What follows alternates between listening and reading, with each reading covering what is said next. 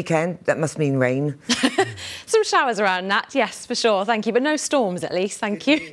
Something to be thankful for, isn't it? Hello, good afternoon to you. But after a really disappointing summer so far, you would hope that the weather this bank holiday would redeem itself. But it's looking really quite mixed and changeable. Both Saturday and Sunday, there are some showers in the forecast, but not raining all the time. There'll still be some dry and bright weather with some sunny spells too. I think one of the better days this bank holiday will be on Monday, when it should become mainly dry with some sunny spells. Quite breezy conditions though, and with a brisk northwesterly wind. Not feeling all that warm for the time of year.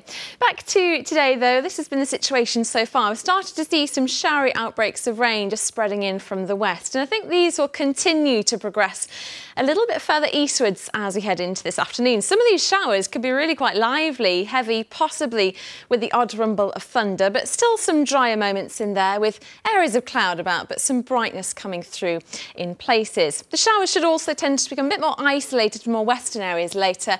A freshening westerly breeze and a fresher feel for us compared to the warmth so far this week. 19 degrees, that's a bit below average for the time of year.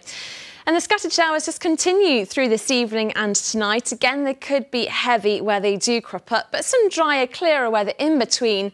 Quite a breezy night and temperatures down to between 10 and 14 degrees, not as humid as it has been over recent nights. So that's tonight. As for Saturday's weather then, a case of dodging the showers, I think. Again, the showers heavy, possibly thundery. But if you can dodge the showers, some drier and brighter weather in the mix with some sunny spells. A brisk northwesterly wind. If you're exposed to that wind, I think it will feel quite cool out there. Just 18 degrees our high for Saturday afternoon. As for the Channel Islands, sunny spells and a few showers this afternoon. Those showers continuing into tonight.